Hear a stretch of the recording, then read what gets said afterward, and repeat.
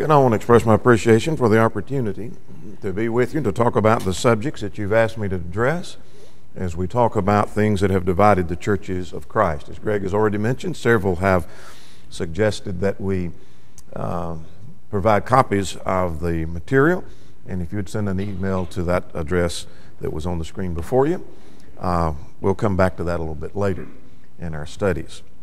But I'm delighted that you're here on a Saturday morning to study about things that divided the church years ago. That tells me something of your interest in spiritual matters and things that concern the church and things that even concern the future of the church. We're talking about divisions within the Church of Christ. 4 lessons that we've outlined for our studies. Last evening we talked about the history of the division. This hour we want to talk about the orphans' home question that divided the church in the 1950s and then the 1960s.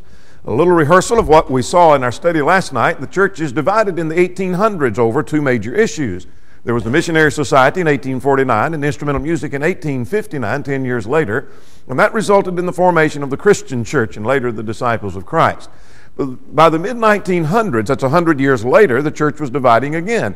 But the division was over the sponsoring church arrangement, the orphans' home, colleges in the budget, and the social gospel came along a little bit later, and we'll talk about that tomorrow afternoon. The result was churches were splitting from about 1955 to 1965, and we're going to focus on those kinds of division in our study today. Let's go back to the 1930s for just a moment.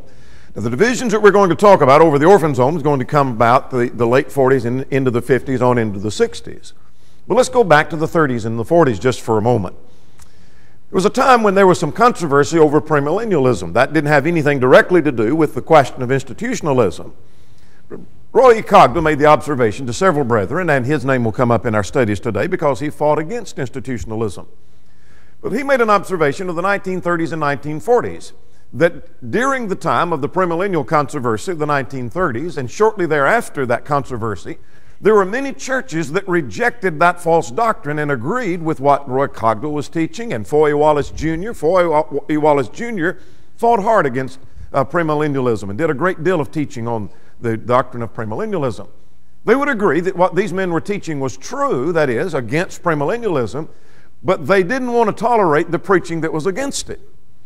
And Cogdell observed that many of those churches that would say, you're right in what you're saying, but we don't want you coming here preaching against premillennialism. We don't need those kinds of lessons. Cogdell made the observation that when the division came in the 50s and 60s, not one of them that he knew of stood for the truth. Now that's interesting, isn't it? We agree the doctrine is wrong, but we don't want you preaching against it here. That set at the context of a softer diet about preaching, which was a prelude to some of the apostasy that came a little bit later in the 50s and in the 60s. That's an interesting observation. Let's talk about the orphan home question.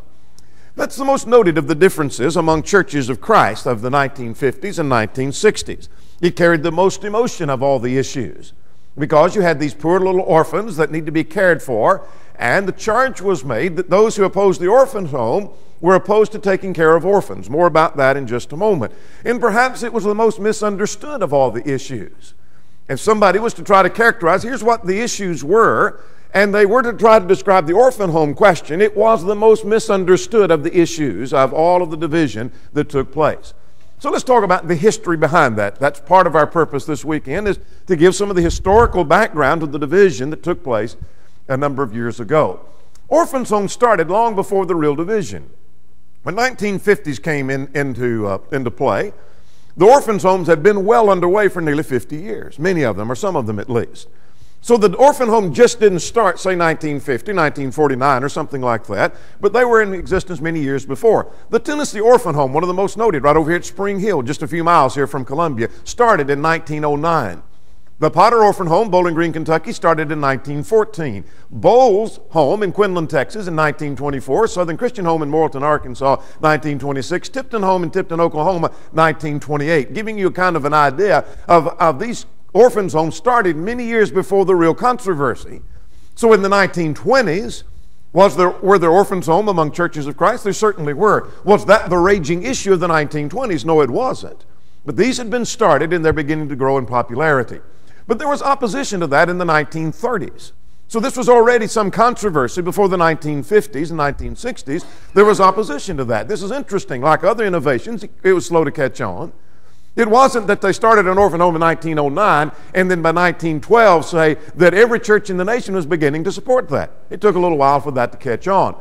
Sound Brethren fought it as they did in 1849 when the Missionary Society came in. Remember Campbell in the 1920s we talked about, or 1820s, that he opposed the Missionary Society. But then later, by 1831, he's in favor of that, just a few years later. Well, there was a name that we'll talk about for a little while this morning. We'll talk about it this after the next hour. Is Guyon Woods. It's an important name in the institutional controversy. If you are familiar with all of that controversy, you're familiar with the name Guyon Woods. He opposed it in the early days. Now that's interesting. That sounds like Campbell, who opposed it and then later endorsed it. Woods became quite a proponent of the institutions and defended the church support of human institutions in numerous debates across the nation. Wrote a lot on the subject, but here's what he was saying in the 1930s. In 1939, at the Abilene Christian College lectures, now this is interesting because this is the next year after G.C. Brewer had said at the Abilene Christian College lectures that you ought to put the college in the budget, and if you didn't, you had the wrong preacher. Remember that last night? The next year, Woods was on the platform, and he said, the ship of Zion floundered more than once on the sandbar of institutionalism. The tendency to organize is characteristic of the age. On the theory that the end justifies the means, brethren are now scrupled to form organizations in the church to do the work the church itself was designed to do. All such organizations usurp the work of the church and are unnecessary and sinful. I couldn't have said it better, could you? Well, he was opposing human institutions being tacked onto the church to do the work of the church, and he opposed that. Well, here's another quotation in 1946 in the Annual Lesson Commentary. What's interesting is this was published by the Gospel Advocate we talked about last evening. They're all reliable. They were publishing this in 1946. He said, there is no place for charitable organizations in the work of the New Testament church. It is the only charitable organization that the Lord authorizes, or that is needed to do the work the Lord expects His people to do. You don't need anything other than the New Testament church. Well, he changed his view on that. What interesting. Some of you who are older remember the name Marshall Patton, who stood firm for the truth. Marshall will tell you that the man who, when Marshall preached his first sermon on institutionalism, that he preached that sermon where Guy Woods was the local minister, and the man who taught him the truth and helped him get his sermon together was Guyon Woods, who taught him the truth on institutionalism. That's interesting.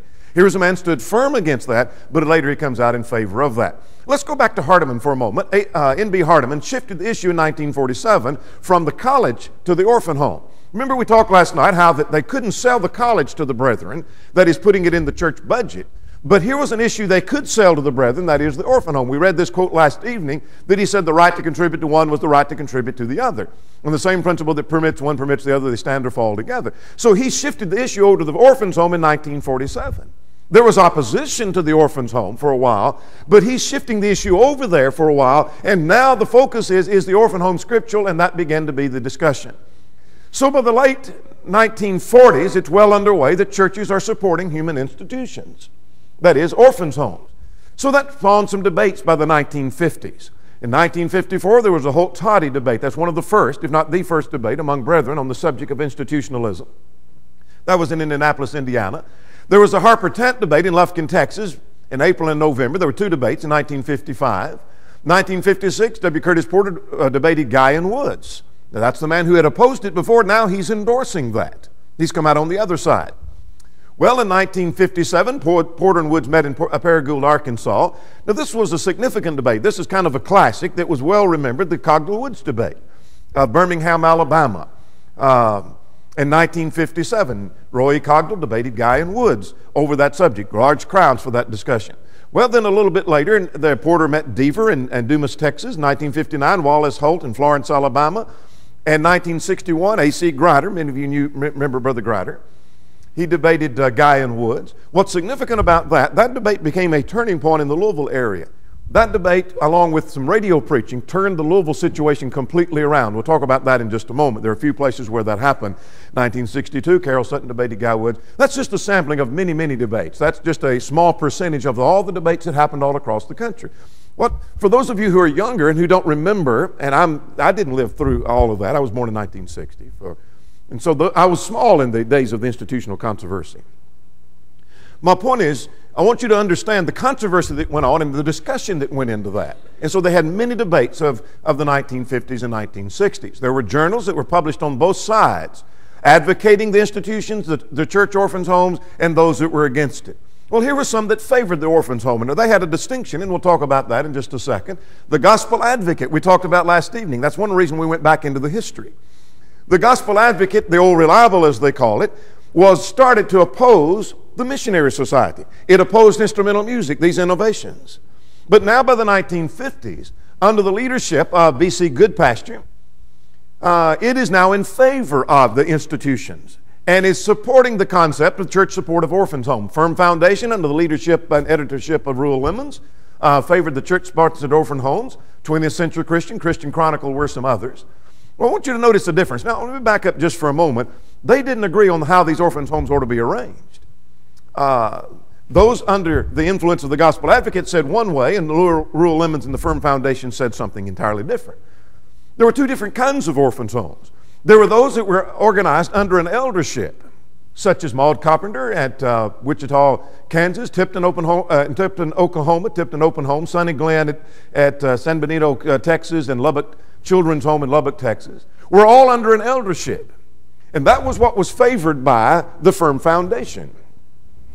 Those that were under a board, like Tennessee Orphan Home and Bowles Home and Potter Orphan Home, Child Haven in Cullman, Alabama, were those that were favored by the Gospel Advocate. And they differed over how those were to be arranged. Now, it was still an institution, separate and apart from the church, it will talk about, but those brethren differed on how they ought to be arranged. Generally, you could draw a line around the Mississippi River, and those on one side of the Mississippi had one view, and those on the other side had a different view of how those orphans' homes ought to be arranged. But journals played a large part of the controversy in those days. Brethren read the journals, and there were journals that were, some of them started for the purpose of opposing institutionalism. Gospel Guardian, under the publication of Roy E. Cogdell, Yater Tant was the editor, that fought hard against institutionalism. So much so that some of those who hated what they wrote would call it the gospel garbage instead of the Gospel Guardian. They used that terminology to talk about how they had disdain for the Gospel Guardian. Truth Magazine, under the leadership of Cecil Willis, fought hard against that. Searching the Scriptures started in 1960 under Elwood Phillips. And that was for the sole purpose of fighting institutionalism. The Preceptor under Stanley Levitt was another magazine that was fighting against that. And so brethren were reading both sides of that through those years. Now the church is divided in 1955 to 1965. Was there some division that took place prior to that? There certainly was. But the division really hit hard about 1955 to 1965. Beyond 65, the division was pretty much crystal clear. Historians say the estimate was an 80-20 split. That is, 80% went in favor of institutionalism, and 20%, the smaller group, was opposed to that. And so we as non-institutional brethren, that is, we don't support human institutions, ended up being about 20% of the larger number. So we were small in number. That's usually the ones that pulled aside and started all over again, and a small group started a new work. I'm not sure how the churches took place here in Columbia, but the church where I preached started in April of 61 because they split off from another group because that group was supporting human institutions, the orphans' home. And they decided we can't do that anymore, so they started a new work in favor of trying to do the things the way the Lord would have them to do. Now, there were exceptions to where there's this 80-20 split. Louisville, Kentucky, most of the churches stood for the truth under the work of A.C. Grider and some others, but he was primarily the man that was responsible. Athens, Alabama, Tampa, Florida, Birmingham, Alabama were the exceptions, where most of the churches in those cities stood firm for the truth, and it was only a small number that went after institutionalism. Now, there were things that got ugly and got bitter. If you didn't live through those days, or you didn't know a lot of people who could tell you about those days, it's hard for you to imagine how ugly and how bitter it got. For example, in 1954, B.C. Goodpasture issued what he called the yellow tag of quarantine against those infested aunties. That's what they called us who opposed that. Well, it's hard in our day and time of understanding what the yellow tag of quarantine was, but that you were to be quarantined and there was to be no association. And the yellow tag of quarantine was just leave those brethren who opposed us, that 20% of the brethren, just leave them alone and put the yellow tag of quarantine on them because they are the infested aunties and have nothing to do with them. They tried to boycott such businesses as CEI Bookstore. Don't buy any books from them because those brethren who operate that bookstore oppose what we're doing, so don't buy any products from them. It was that kind of thing that went on in the 1950s. Robert Jackson had a knife pulled on him at Taylor Boulevard in Louisville, Kentucky. Things got bitter. Robert went there for a meeting. The elders were in favor of institutionalism and supporting institutionalism. Or some of the elders, let me put it that way, not all of the elders did. And because of Robert's presence in his preaching, one of the men asked him to meet him in the basement. He goes off into the basement with him, and Brother L.L. Dukes, one of the elders who stood for the truth, went with him, and just as they pushed Robert into the room, they cut off the light, and Brother Dukes hollered, "Look out, Robert, he's got a knife." They pulled a knife on him. That's getting ugly. That same gospel meeting, I'm told that Brother Jackson, while he's preaching, that the women would sit in the back clicking their heels on the wood floor, making noise, trying to drown him out. And men would take turns walking up the aisle, shouting at him, "Go back to Nashville," and make their way back, and another one would come up. Can you imagine Greg trying to preach and someone running up the aisle, "Go back home, go back home." And he's trying to preach the truth. Things got ugly and got bitter. In that same meeting, someone spat on him because of his stand for the truth. Well, my understanding is Rufus Clifford had some same kind of thing. Someone spit upon him because of his stand for the truth. There were ads that were put out in some of the publications that were looking for a preacher. No anti needs to apply. We don't want an anti at all. Things got bitter and things got ugly. They were charged of being orphans haters. Quite often the charge was made, you would let an orphan starve on the doorstep of a church building before you take a dime out of the church treasury. They tried to paint pictures of the fact of how we hated orphans. And here are brethren who hate orphans. They wouldn't care for an orphan. They'd let an orphan starve to death before they'd feed him.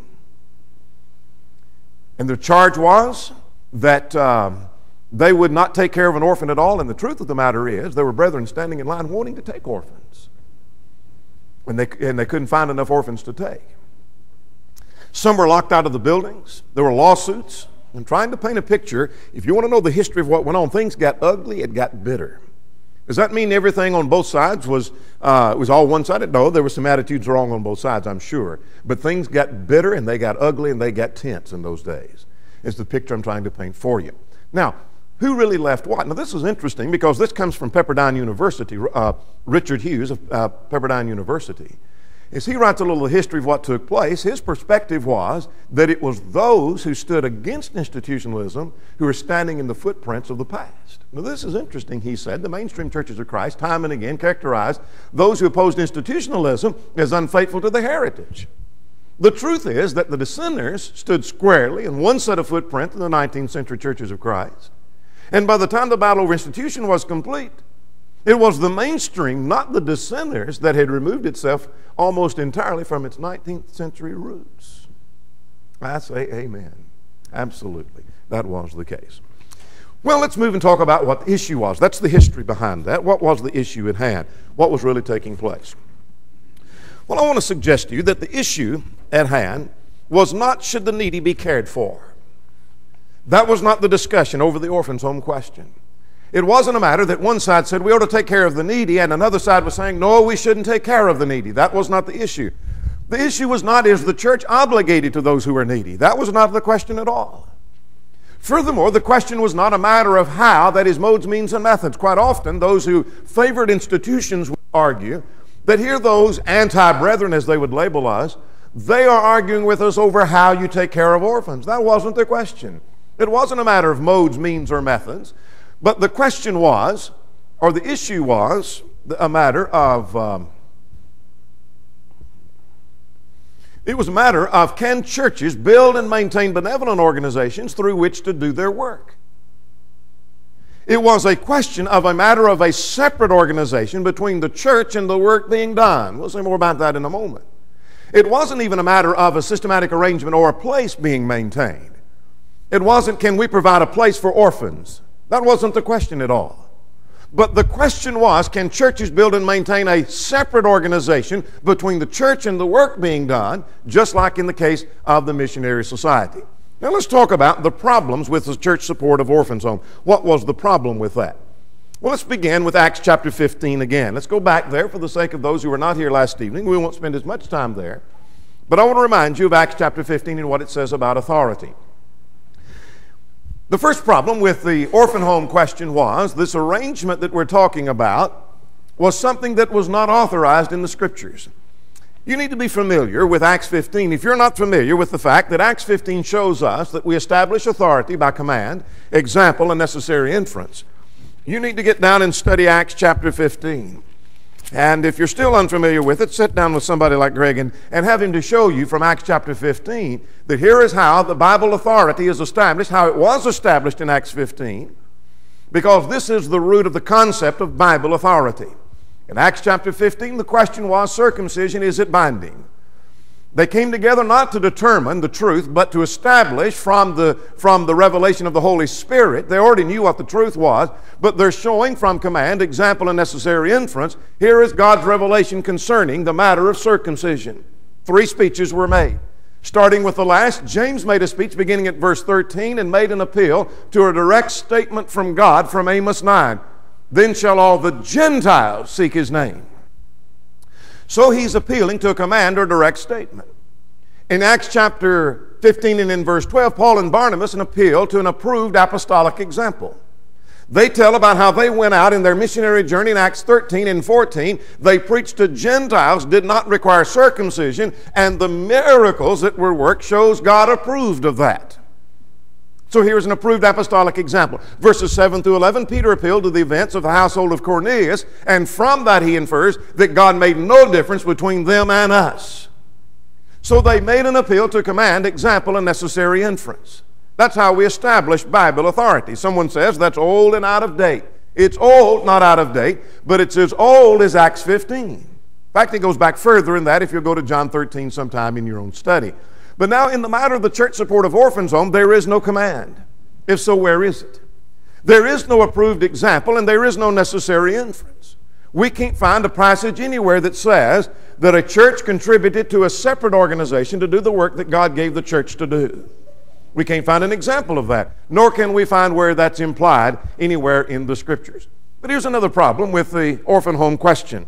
And that was, it was parallel to the missionary society. You remember last evening, and that's one of the reasons we spent so much time last evening talking about the missionary society. What we had in 1849 was that we had local churches all contributing to this organization that is a separate organization between the church and the work being done.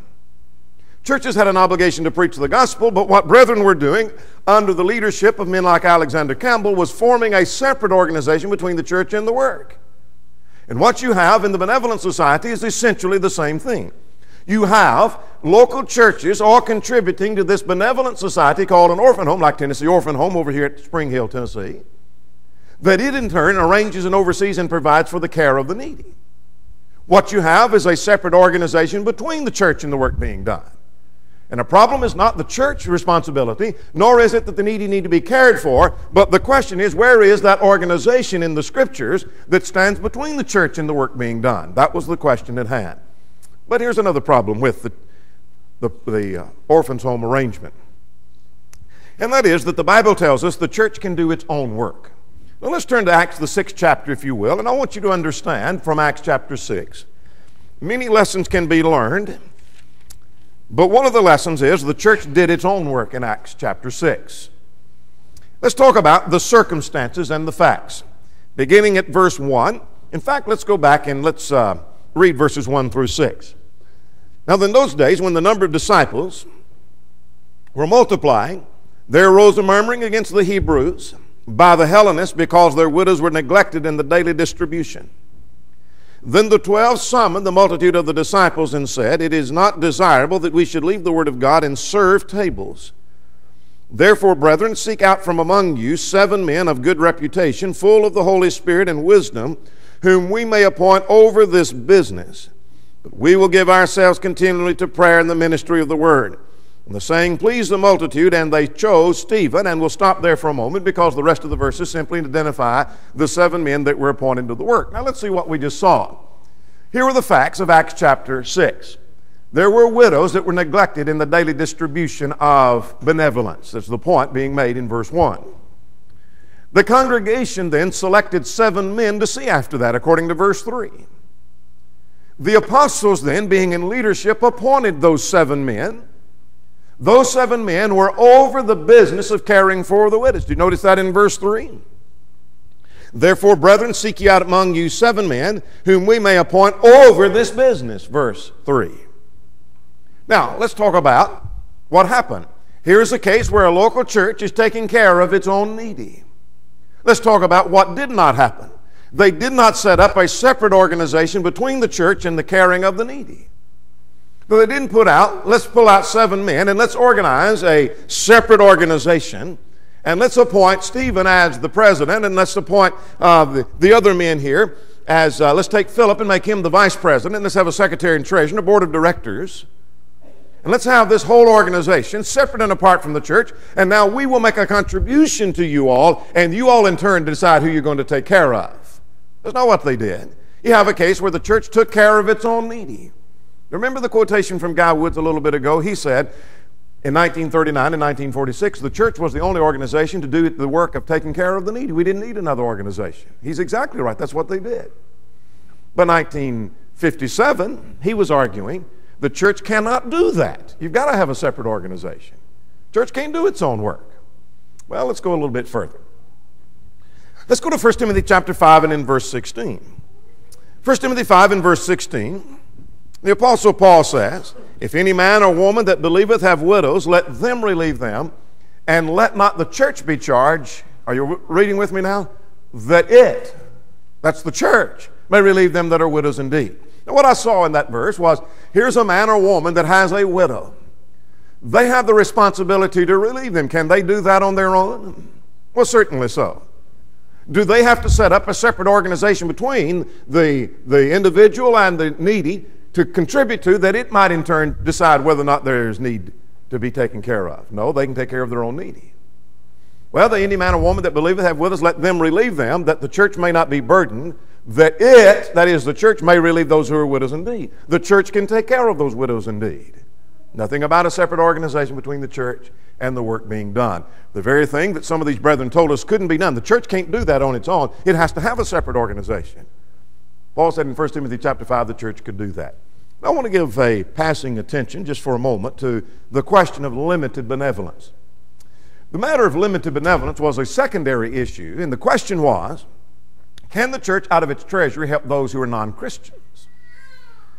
I call that a secondary issue because that was not the dividing issue, but it was an issue. And let's put that in a historical perspective. There were men like Brother Cogdill and W. Curtis Porter and others who refused to debate that question. Porter particularly, he was urged a number of times. I've followed Brother Porter's work, though he was dead a few weeks before I was born. I followed his work carefully, and there were brethren who urged Brother Porter, would you make that a part of your propositions and debate the limited benevolence question? And he said no, not because he didn't believe that was an issue, but it wasn't what was dividing brethren. Let's keep our mind focused on what was dividing us. It's that organization between the church and the work being done. That's why he wouldn't debate that. But by the 60s now coming along, or late 50s and in the 60s, Brother Grider thought we ought to debate that, and so he did. And we don't fault him for that. I'm just simply saying he's one of the ones that brought that to the forefront and put that in his proposition, and it became more of an emotional issue. But it was a secondary issue. That was an issue that needs to be discussed. Is the church obligated to non-Christians? Well, let's answer that question. I know of 9 New Testament passages that deal with church benevolence. Now listen to that carefully. I didn't say there were 9 passages about benevolence. There are 9 New Testament passages that talk about church benevolence, that is, out of the church treasury. I know of 9 of those. Acts chapter 2, Acts 4, Acts 6, Acts 11, Romans 15, 1 Corinthians 16, 2 Corinthians 8, 2 Corinthians 9, and 1 Timothy 5. If you can think of another one, we'll take a look at that. I only know of those 9.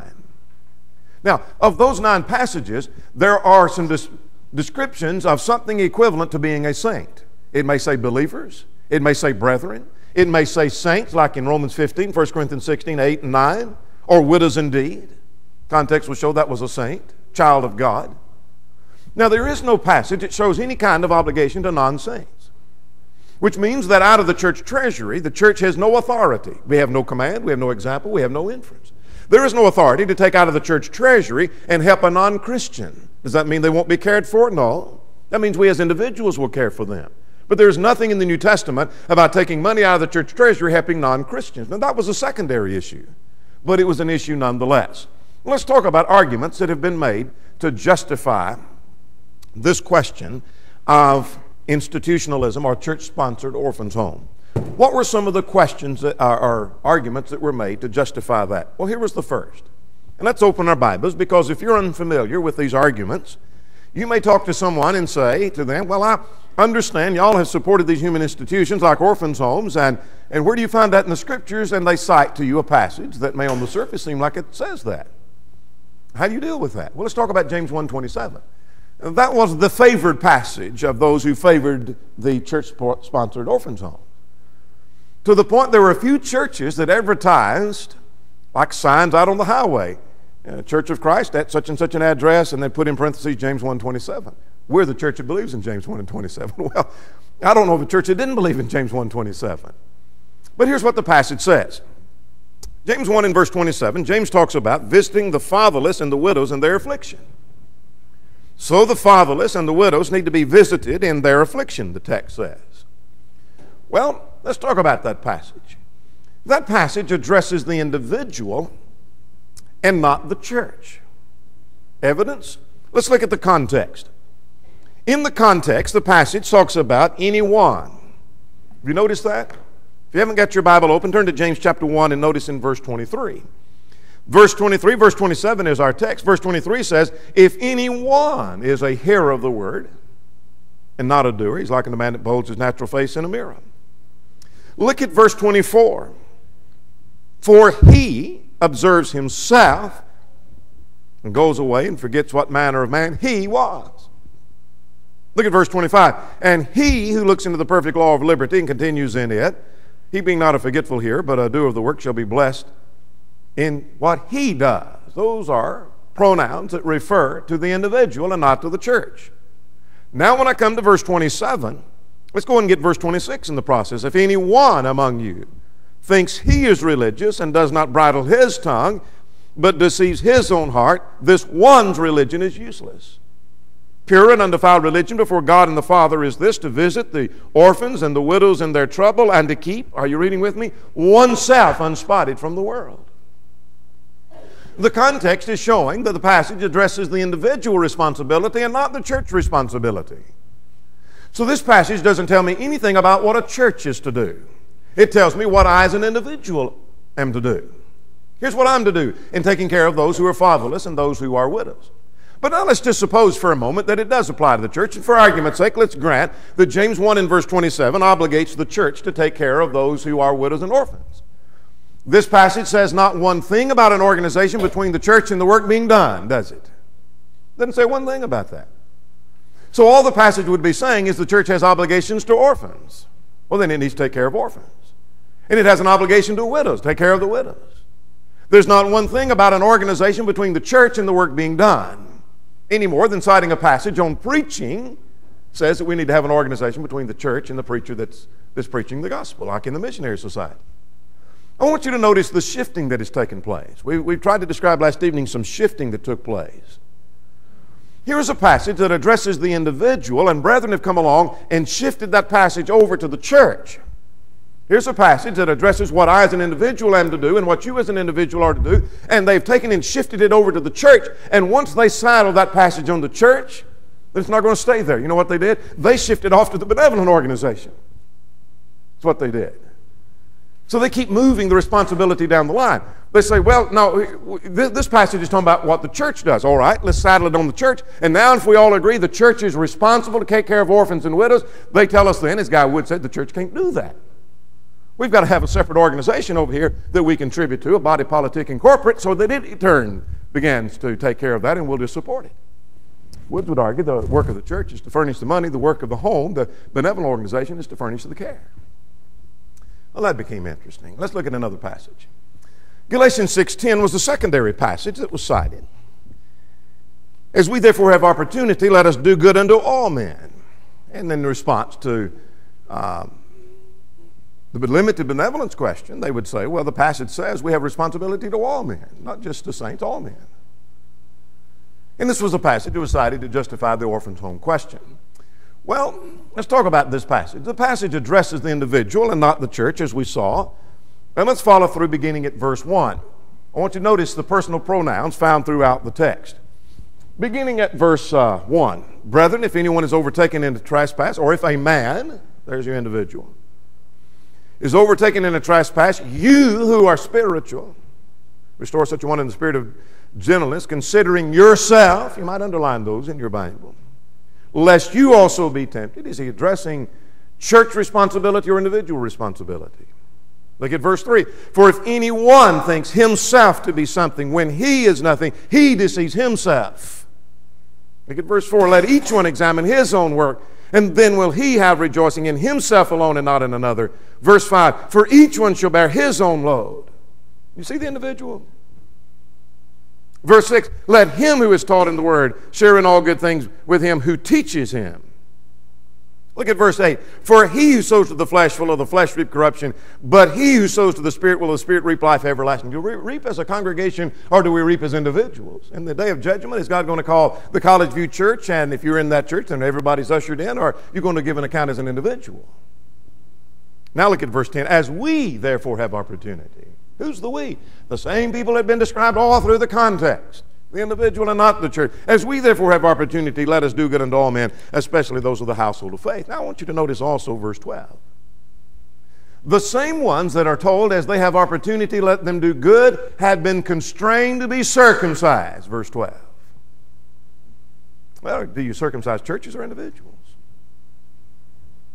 Good question, isn't it? Whoever was told to do good unto all men are the same ones that some of the false teachers were trying to put pressure on them to be circumcised. Were they going to circumcise the church or the individual?